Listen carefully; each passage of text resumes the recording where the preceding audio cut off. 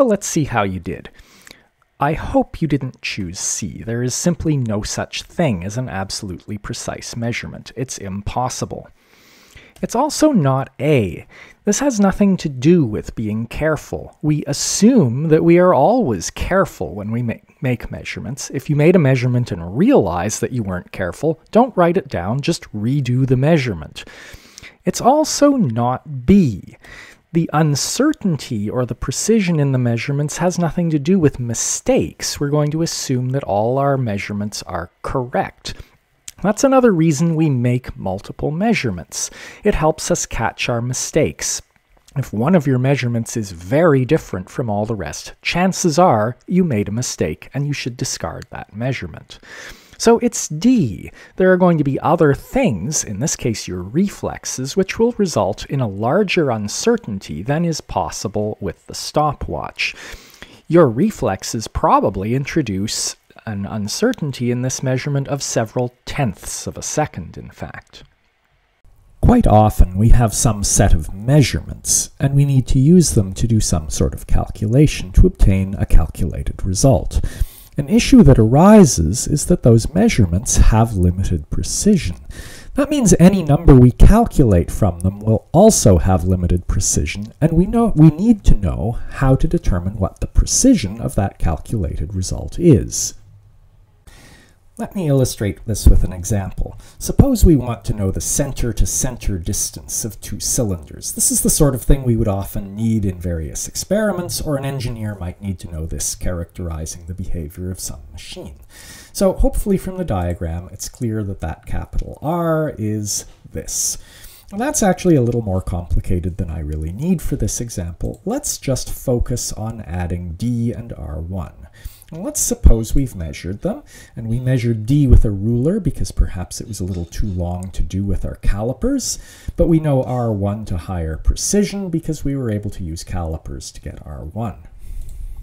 So if you just plug that into your calculator, this is what we get, but this ignores the precision of the numbers.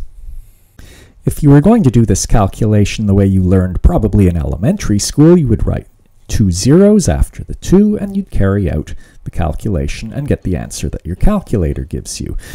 But remember, the reason we've cut off 31.2 after the 2 is not that it's zeros after that, it's that we don't know what those digits are. So think about what that means. Question mark plus 6, or I don't know plus 6, is certainly I don't know. And I don't know plus 7 is certainly I don't know. And so we really don't know either of these digits, which means they're not significant figures. And so we would round off. Because it's 0.67 and that's bigger than 0.65, we would round up.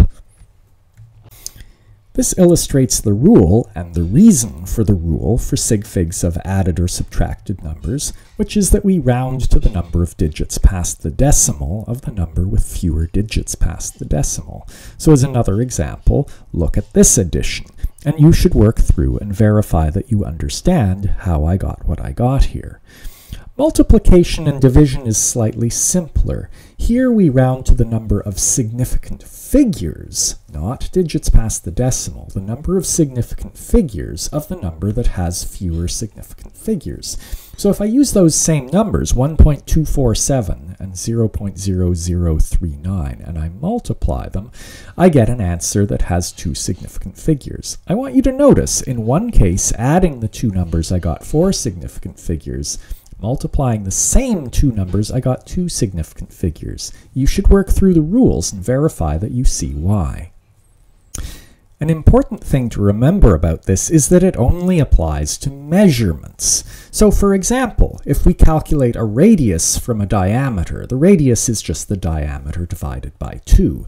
You might think then that the radius should have 1 significant figure, because surely that 2 has 1 significant figure. But that's not correct. That 2 is not a measurement. It's a precise number. By definition, the radius is exactly half of the diameter. And so that 2 has an infinite number of significant figures, which means the radius would end up having the same number of significant figures as the diameter. I want to finish by talking about order of magnitude calculations. There's a supplementary video where I talk about how to do them and give an example. Right now, I just want to talk about why we do order of magnitude calculations. For many students, that's not obvious other than because your professor asked you to. Suppose you're designing a wastewater treatment plant that uses algae. One thing you would need to know is the gas exchange rate of the algae. That's going to be difficult to determine whether you calculate or measure it. Probably you're going to measure it, but how? How you go about measuring it would depend on how big you expect it to be. And so, in a sense, you have to know how big it is before you can find how big it is. You do a quick order of magnitude calculation to get a rough idea how big it is, so that you can make a decision about how to measure it. Another reason we often do order of magnitude calculations is to check the answers to more complicated calculations. Suppose you wanted to calculate the speed of a rocket 2 minutes after launch. That's going to be a complicated calculation. It's going to involve a bunch of calculus. You might actually be better off writing a computer program to simulate it.